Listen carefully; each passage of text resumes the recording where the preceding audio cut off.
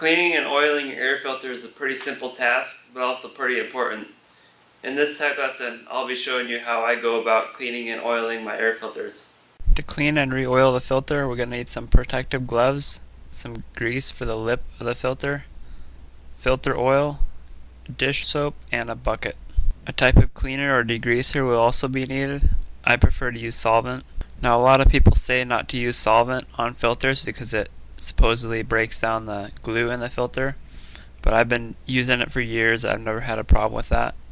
I think just don't let the solvent sit on the filter. Just wash out the solvent right away and you should be fine. First step is to remove the seat from the bike, and then we're going to remove the dirty filter from the air box. So just pull the center bolt out and try not to drop any dirt in the air boot. I clean my filter after every time I ride the bike, so I wash the bike at the same time. So after I pull the filter out, I install a airbox wash cap on there.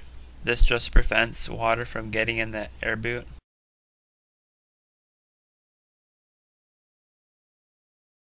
Once the airbox is clean, we can take the wash cap off and take a rag and wipe all the old grease, dirt, and water out from the airbox and air boot. For this next step, you want to put gloves on.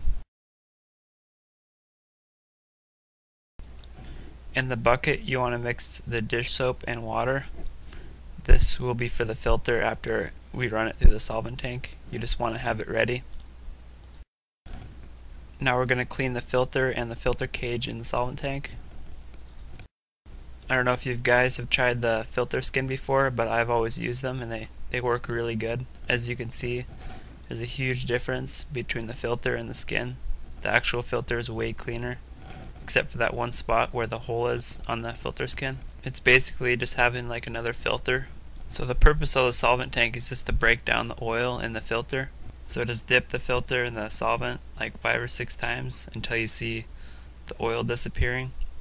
And when you're squeezing the filter, don't twist it at all because it could rip it or damage it. Right after you're done cleaning the filter and the cage in the solvent tank, you want to put it right in the bucket with the soap and the water. So it's just the same thing here. Just dip the filter in about 5 or 6 times and keep squeezing it until the water coming out is clean. At first you'll notice that the water coming out is pretty dirty. It's amazing how much dirt comes off the filter in this process, so I think it's a pretty important step.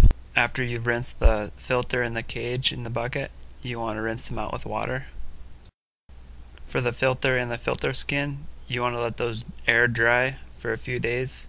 I always rotate between filters so that way I have no downtime while I'm waiting for one to dry. For the filter cage, you can just blow that out with compressed air. Now we're ready to re-oil the filter and the filter skin. So just any major brand foam filter oil works fine. With the filter skin, dump some oil into it and work it around until you see that every piece of the filter is oiled. And then you want to squeeze out any excess oil. So we're going to do the same with the main filter also. Just dump oil onto it and work it around until every part of it's oiled.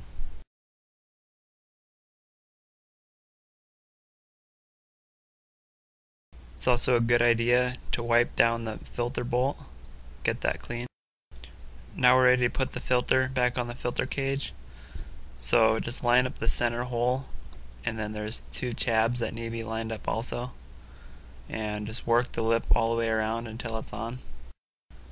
I know on the filter skins you're supposed to put them on while the filter's on the bike, but it doesn't really work that great that way, so I just poke a hole in the middle and you can put it on while the filter's off the bike.